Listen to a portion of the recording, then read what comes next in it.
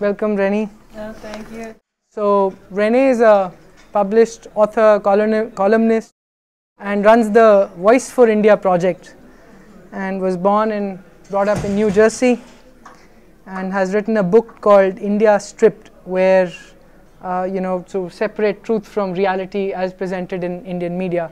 So just with that little background, Renee, we'll start with our first question. Just tell us in your own words a little bit about yourself and your journey maybe towards Hinduism to set that context going. So it all started, I was brought up in a Christian household, and during my childhood years and especially my adult life, I had a lot of mental tortured by the church.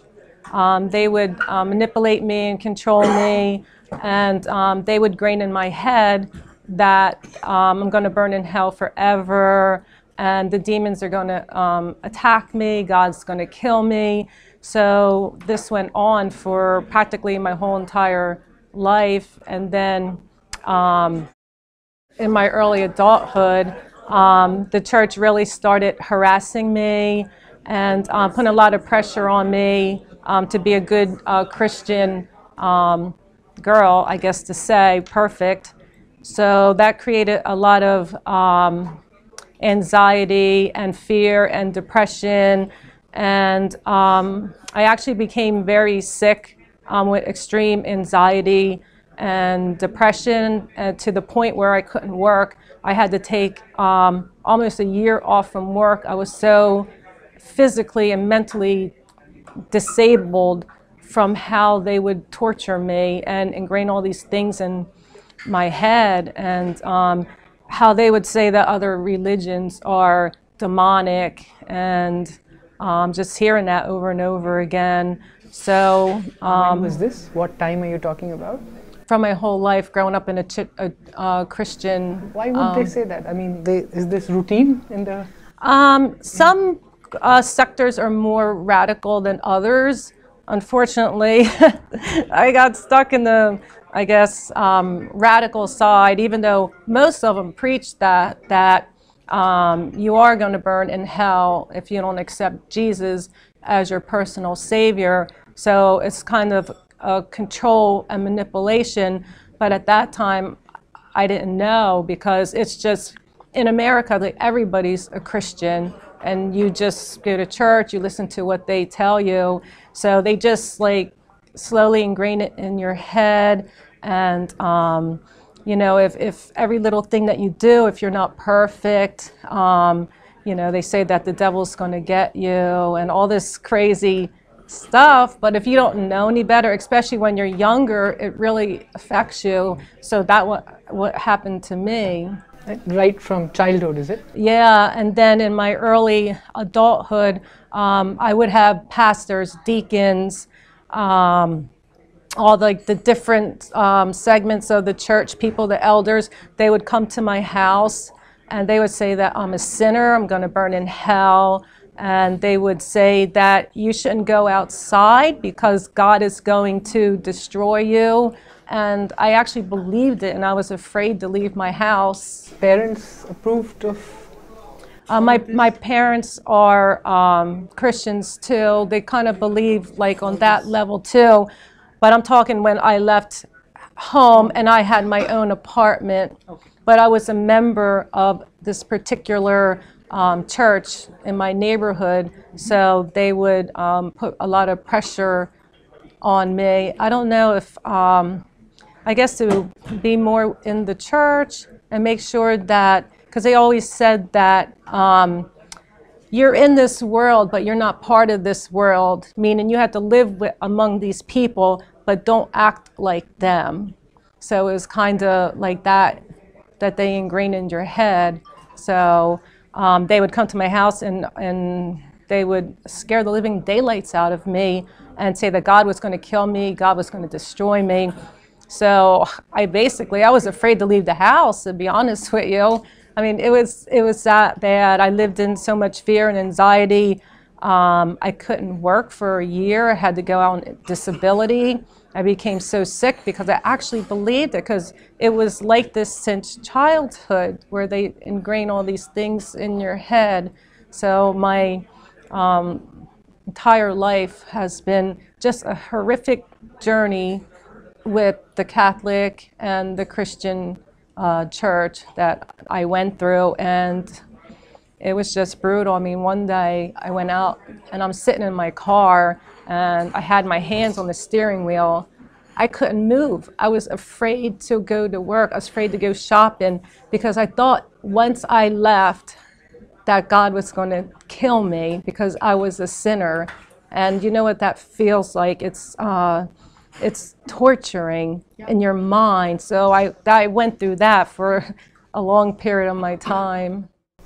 We've heard this sinning business earlier with Maria Wirth. I know you know her. Yeah, she talked about it. I know she talked about it in one of her lectures earlier, that we all laugh about it, but she said you have no idea that what an impact it has on kids who are being raised in that environment of constantly being fed.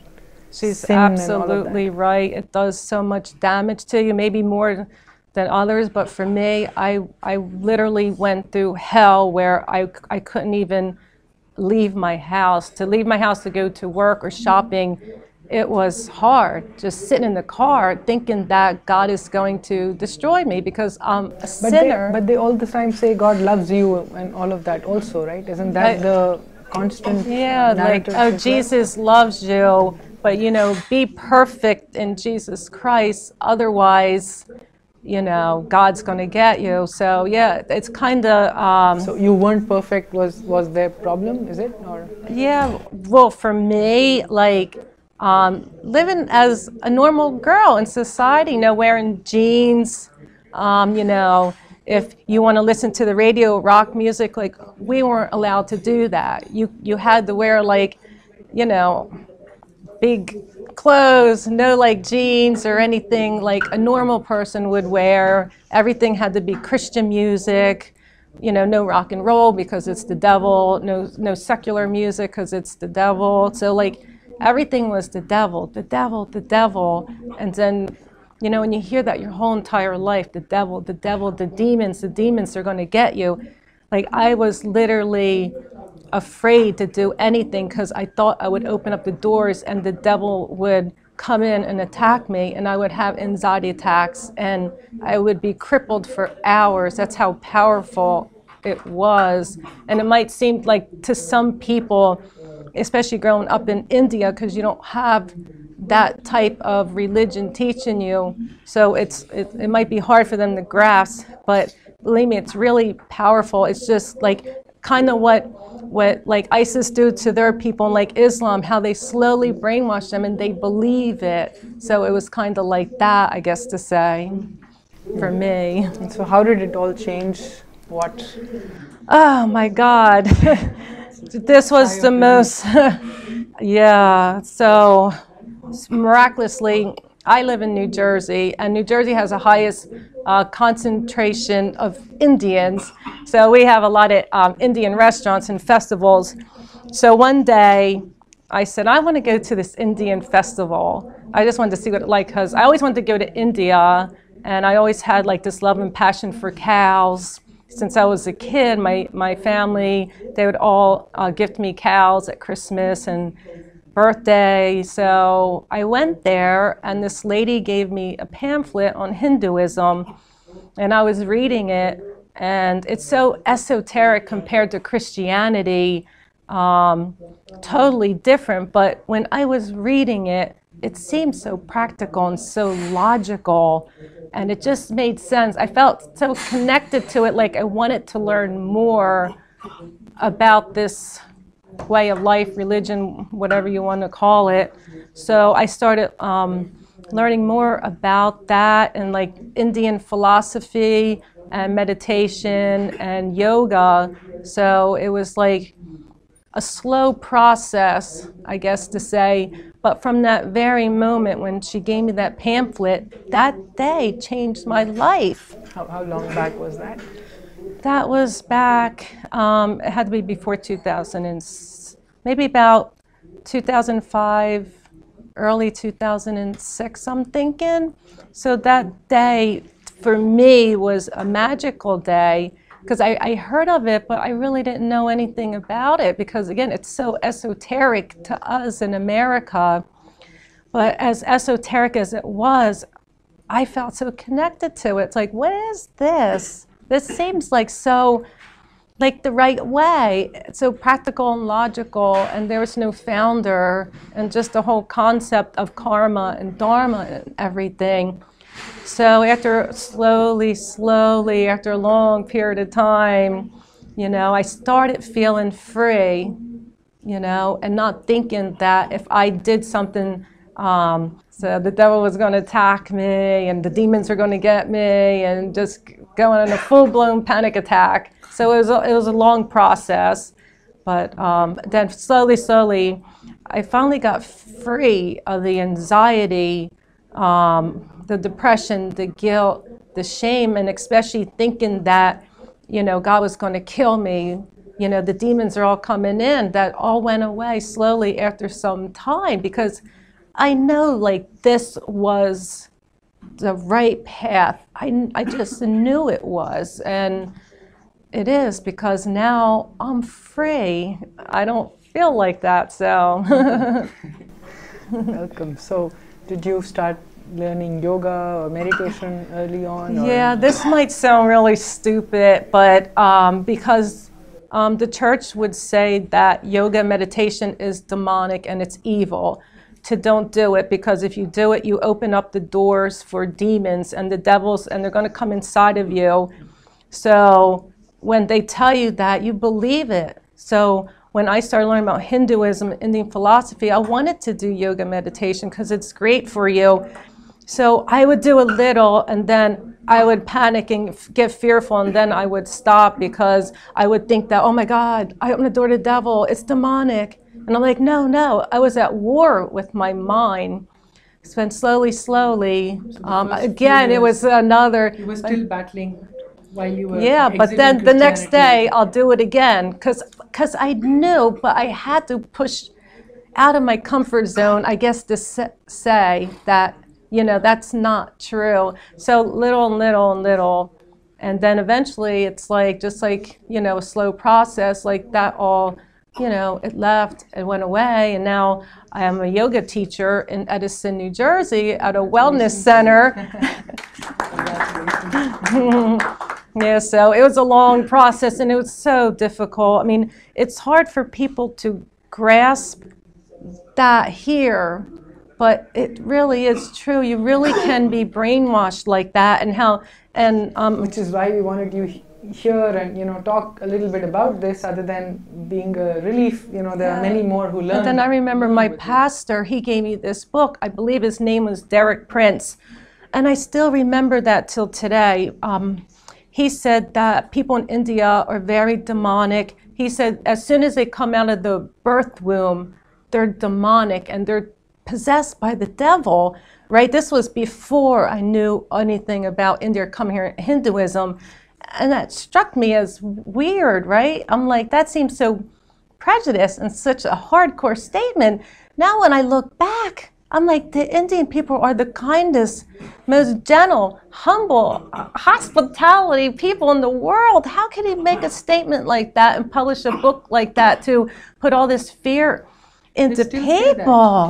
There's a very popular pastor in Tamil Nadu who actually went on record just a few months back saying that India and Tamil Nadu is the last stronghold of the devil, and the temples are the place where he resides. This is recent, like right I was now. saying that the temples are demonic. Yes, and they're satanic and Oh yeah, that's what. Yeah. And I have. And he roams around free, actually. Yeah, the Christian friends here, they won't go into a Hindu temple because, like you said, they think that it's demonic and it's evil. So yeah, I didn't know how close Christianity here was to Christianity in the West with you're going to go to hell, you're going to burn in hell, and like I don't know if it's like that here in India as it is. Yeah, what is that? Jehovah's Witnesses, if I remember correctly. Jehovah Witnesses. Oh my God, they keep knocking on my door. I'm like, go away. I just bumped into them in Mahabalipuram, right down south in Tamil Nadu, and in a temple complex, and they're coming and giving conversion papers. And I sort of challenged these guys, and there's a foreigner there, and he tells me I'm here in service of people. So they're so brainwashed that this is service to bring Hindus out of into Christianity is the only way of service that they ever imagined. Exactly. So good. Seems so like pretty much the same here. Yeah. Okay. So tell us a little bit about, just maybe switching to Voice for India. How did this happen? Voice for India. So I started a Facebook page in 2012 because coming to India, the international mainstream media and even the Indian media, they report all these fake reports, news, surveys, that they only want to show the light that India is dirty and negative and it's a dangerous country and it has a high rapes and all these other things. So I knew that that wasn't the truth. So that's when I did a lot of research and my personal experience, and I wrote a book, India Stripped, because the world needs to know, especially the Western people, that India is not like that. The media does it for their own political agenda. They want to try to brainwash the people and masses. That's why I read a lot of blogs and on YouTube, and I read the women saying, oh, I want to come to India, and you read comments, oh, you better not go there because you won't make it out alive, you're going to be raped, go somewhere else. So it was comments like that that drove me mad. So I had to write the book. I had to get the truth out about India and tell the world that India is not like that. It's all just media propaganda. So then I did a lot of research in my book, and come to find out, India has one of the lowest rapes ratio. Like America's like number 9, Norway and Sweden's like 1 in 3. So out of like, I believe 127 countries or 147, I can't really remember, India end up like 79, way on the list. So it's like, I don't really know so much in depth why they're doing that. I know over in America we have 6 big media channels, so they like to report what they want to report. So they're always showing India in a very negative, dark light, like everything's rapes and slums and Mumbai terrorist attack and things like that. So that's why I started Voice for India project, and also I support Hindu equality because Hindus are getting discriminated here, and I see that and I feel bad, and it's not fair. Like in this Subramaniam temple, what happened there, the Ram Birth Mandir temple, what happened there, and just like certain things that go on, how the government has control over Hindu temples, but not Christian or the churches or the mosque, I should say, but the Hindu temples. Like, where's the logic? That doesn't make sense. Why are Hindus targeted? How come there's not Hindu equality here when it's majority Hindus? To me, that doesn't make sense. So, and Bollywood, they make a mockery out of Hindus, and it's just really disgusting. So I'm a big advocate, and I support Hindu equality. That's a lot of my work. And also Bollywood, the way they're so disgraceful, how they bash all the gods. So I do like political videos. I did one on Priyanka Chopra about a year ago. Which got you? Oh God, that went completely viral, crazy in India and around the world. It gave her a piece of my mind when she said that Hindus were terrorists and Pakistan's the victim. So I gave her a piece of my mind. I didn't like that, and that went like crazy viral everywhere. And then after that, CNN had said, which really made me so angry, that India is the most dangerous country in the world for women, more than Pakistan, Syria, Afghanistan, and all these crazy countries that I could never go to, and I never been there. So I was like, that is not true at all. What is this? So I had to do another video to slam CNN, and that went viral too. Because I believe if we all get together and be a voice, so like Voice for India is not just like, okay, I started. I like to get everybody involved in Voice for India because we can't be silent spectators.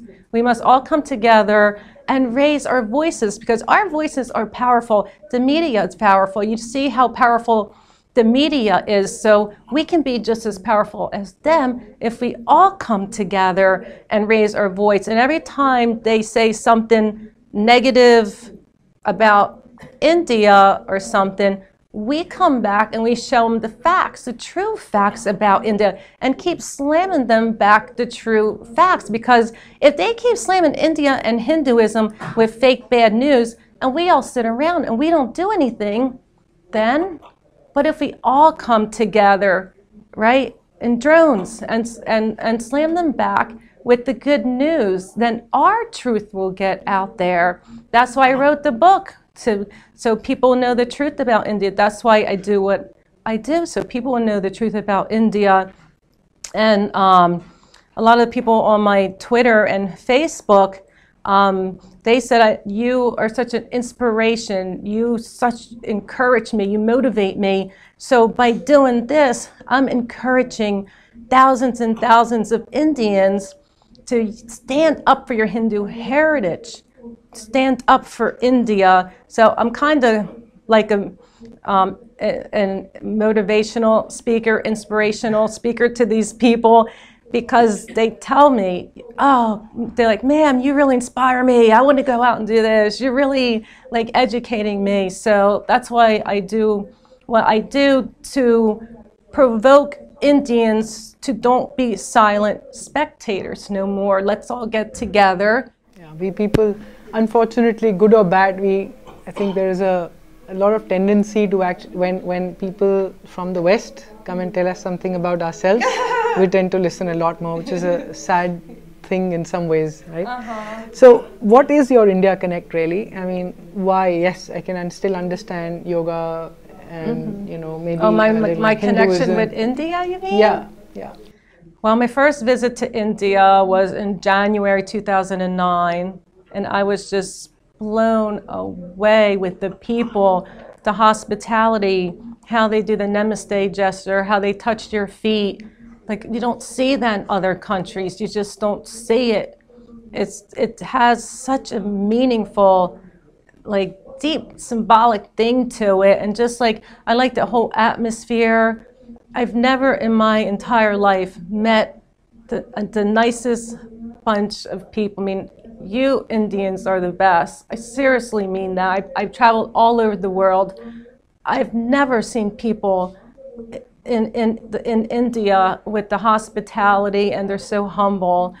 So it's like just a bunch of different things that really struck me. And another thing was the cow, because like, cow's holy, but in America we're just like, let's take this cow and butcher it up and eat it for meat. But then when I was learning, it's like, wow, cow's holy. When she walks across the street, traffic stops, let the holy cow goes by. So I'm like, oh my God, this is amazing. So it was like gestures like that. And in wintertime, strangers are putting coats on dogs on the street. So it's like one big, happy conglomerate of people and dogs and cows and everywhere. People are looking out for each other. You don't see that. It's what? It's called chaos. Calm chaos, I guess. So since then you've been to India 23rd time now, like, yeah, that's almost this is my twice 23rd time. Like, yeah, so twice a year you. Yeah, I come twice a year, because when I go back, I miss India so much. I start crying. Like when I'm leaving, I cry at the airport. And what do they call the people that stamp your Immigration. Yeah, they're like, why are you crying? I said, I don't want to go. It's like, yes, stay, madam, stay. I'm like, I can't, I got to go home. So I just like cry all the time. So I miss it so much. So I got to come back because, again, I feel like that umbilical cord is just stuck there for me. Like it seems like home to me. So that's why I'm coming back every twice a year because of that feeling that I feel like it's so home here, and I just like the environment, the people, the way, you know, the whole like lifestyle here. It's great and it's lively compared to United States. It's so boring. When I go home, I'm still hearing rickshaws in my ear. So and it's go like back, earn money and then sort of make trips. Is yeah, that how yeah, exactly. It takes like a week for the honk honk of the rickshaws to leave my ears when I get home. Like I'm still hearing all the noise and chaos, and I like that because I go home and I'm like, oh my God, I'm in a morgue. Feels like I'm living in a morgue compared to India. So Good. So on Twitter, I'm going to bring up a little bit controversial things here. We were really badly bashed to allow you to come and speak, and I actually want to put this on record that's why I'm asking you. This is not about naming people or attacking anyone back. That's not the point. But so the issue was that you did not want the word Hindu or something like that. So do you consider yourself a Hindu? Or no, or yes? I mean, just for the record. Yeah, I am, but that particular post didn't mean that, if I could just say that. Please. So can I mention the person's name or no? Okay, I won't mention the person's name.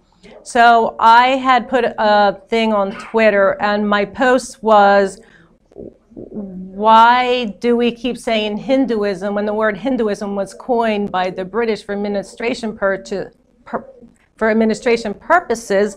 We should be saying Sanatanam Dharma. So one particular person totally misconstrued that message and said I said to delete the word Hindu out of the vocabulary or something, but I never said delete Hinduism. I just said, why are we still saying, use Sanatanam Dharma? Because to me, they're the same. They're interchangeable because they're the same. And actually, every time when I say Hinduism, everybody attacks me. Say Sanatanam Dharma. Say Sanatanam Dharma. And I'm like, don't listen to... God. And these sides exist, right? There'll be some others who will also tell you that, oh, don't say Vedic Dharma, say Sanatan Dharma. The others will tell you, no, say Vedic Dharma. So there is a lot of confusion. And unfortunately... I know. Even when I say India, they say Bharat. Bharat. Yes. So all this happens, right? So yeah, but just wanted this to sort of go on record so that there's some clarity about this. So maybe one last topic, and then we'll sort of take this to conclusion, and just a short interview to introduce you to the people and our viewers. So you'd mentioned that when you were working, there were some. You'd put a little Shiva statue when we were speaking earlier before this interview. Can you talk a little bit about that incident? Okay, so... Very interesting to at least also yeah, this is a really interesting one. You're really going to want to hear this because you don't hear this anywhere. So I'm a government employee, and I've been a government employee practically my whole life. So I had one really prestigious position that I had with senators and assemblymen. And so one day, it was Navratri festival, I believe it was, and I put a Lord Shiva statue on my desk. So some of my colleagues were saying that, oh, that thing is putting curses on people, you're putting curses on me, what is that? So it started this big thing with management and the directors. So they had called me into a meeting, and I think I might have said that was Lord Shiva because they Googled Lord Shiva. it was a Google. Like when you Google like a god, you get like all kinds of things. So I told him that it was Lord Shiva, and I had to explain to a bunch of managers and directors, and they publicly humiliated me. I tried to make it simple to them because they didn't really know Hinduism, I'm thinking. So I told them it's kind of like the Trinity, you know, how Jesus is to Christianity, Shiva is to Hinduism. He's not putting curses on people. You know, I said I worship Lord Shiva, so they had a fit. They said, I want you to go to your desk, take your Lord Shiva off your desk, and never bring it back in this office as long as you live. So then I turned around and I said, really? I said, then I don't want to see Mother Mary, Lord Jesus, or Buddha on any other desk. If I can't have Shiva on my desk, then they can't have the right to have their gods on their desk. So that put me in a lot of stress. And in America, like certain occasions, we go out to eat. So I'm a Hindu, I don't eat beef, but I'm a vegetarian anyway. So I would say I don't want to go to no steak houses, and they would laugh at me and make fun of me.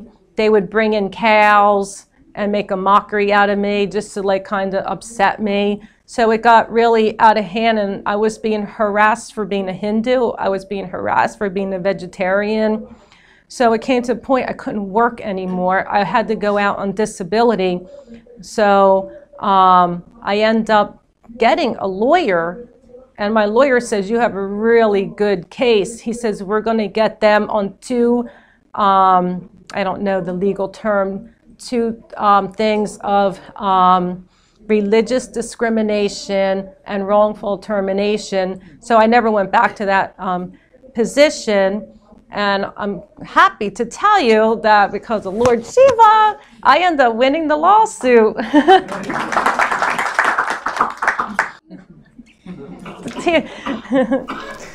Good. So